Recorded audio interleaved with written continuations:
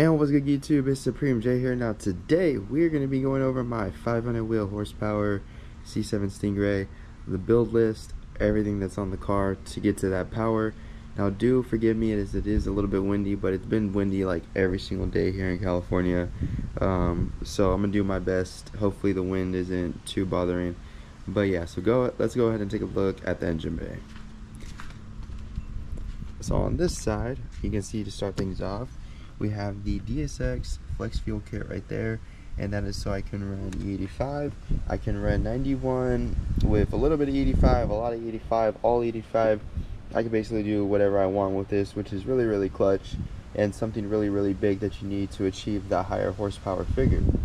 Now, we're gonna go over here to the other side. Starting off with the basic, you need a quarter intake. So I got this green, I think it's like a green air quarter intake. Gets the job done right there. Leading into that, we have a Solar throttle body. So this is standard OEM size from Solar, but it is ported, so that gives you more airflow. And then underneath the engine cover here, we have, for the intake manifold, a Edgevet ported intake manifold.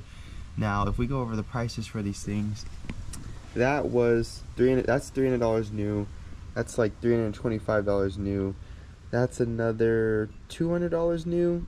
That was about $300 new, but I did get that used, and I got the Flex Fuel Kit new, but Facebook Marketplace for only $200. So we saved some money there. You can do the core exchange with Solar to save some money there. So yeah, so all this together is already a pretty good amount. But then if you look down there in the little, crevices, you can see we got some long tube headers on there. That's going to be one of the biggest things for power as well that you need, and those are by Speed Engineering. They are the cheapest headers that you can get, but they are good quality. I haven't had any issues with them.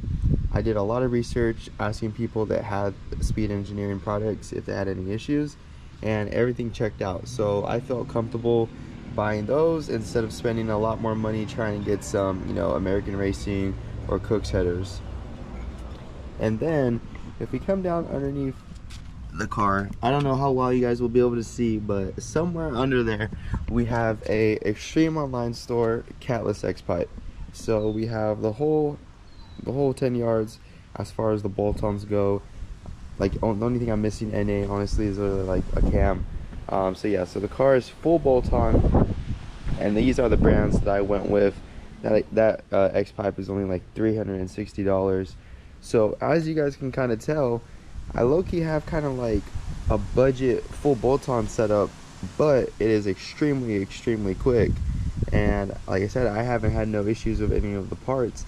Obviously there's more expensive parts that you can go with. For example, the intake manifold, you can go with the MSD intake manifold and you can definitely squeeze out some more power, but I just don't have the need to do that. I'm very happy with the number that it's at currently. And if I were to switch things up, it would be to do some boost or a cam. Now let's get into something else that also kind of helps save or helps make you a little bit faster. Let's talk about these wheels right here. These are some rotary forged Cray Corvette wheels, and these are on some Continental Extreme Contact Sports. So these are non-run flats versus having the run flats on my car. So that means that these are lighter. The wheels are also lighter. So you're saving some weight right there, which is kind of a good amount. And then the same thing applies to the rear as well. We have some Pirellis on there, and they are not run flats, so I'm saving some weight there as well. Now that you guys have seen the power though, if you guys want to stick around, let's go ahead and talk about all of the cosmetics that I have on the car, because there's a lot. So starting things off, we have the Extreme Online Store Z06 style grill. Fits perfect, looks great in carbon flash.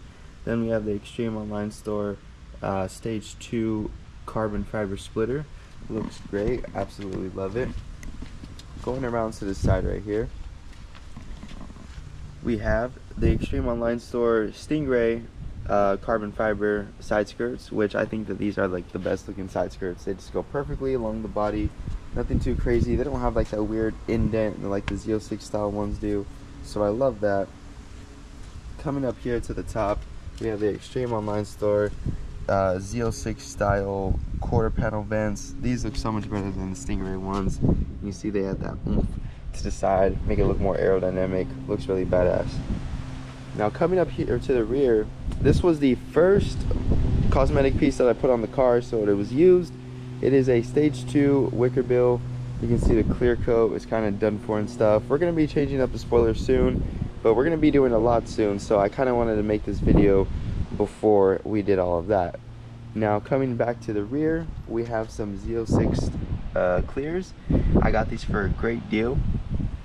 And then finishing things off cosmetically, we have the Extreme Online Store rear diffuser fins.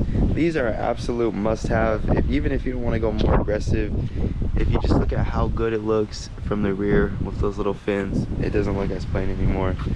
But yeah, and then obviously you guys are wondering, whoa, this isn't an OEM color, this looks like a rapid blue, but that's only on the C8s. So yes, so the car is wrapped. It is wrapped in a tech wrap, electric blue, which yes, does look kind of like rapid blue, but I just absolutely love this color. And it has a metallic flake to it, which is something that rapid blue does not have, and you can see it right there. And then I also have some, you know, some black accents. So we have 3M Galaxy Black. Looks absolutely crazy. I mean, the car's already dusty, unfortunately, but there's nothing you can do about that. And you can see how it kind of looks in the sun hitting it. It looks great. So yeah, that is the whole build for right now. But as I said though, we are going to be making a lot of changes pretty soon. So I kind of wanted to give you guys this video to go over the whole build before things switch up, you know, a lot. And I really want to get this car to the track soon and just freaking enjoy it, take corners and stuff. All in all, I mean, I've probably put in, you know, $5,000 to $10,000 in this car, somewhere along those lines, but it's 100% worth it. Oh yeah, and that's one more thing. I have the bolts lowered the full inch, but I do want to lower them even more. But yeah, like I said though, lots to change. We're gonna switch things up, and it's gonna be absolutely awesome. I can't wait to show you guys all of that. So stay tuned for some more car content. And with that being said, make sure you guys leave a like, comment down below what is your favorite part about the car. And with that being said, peace.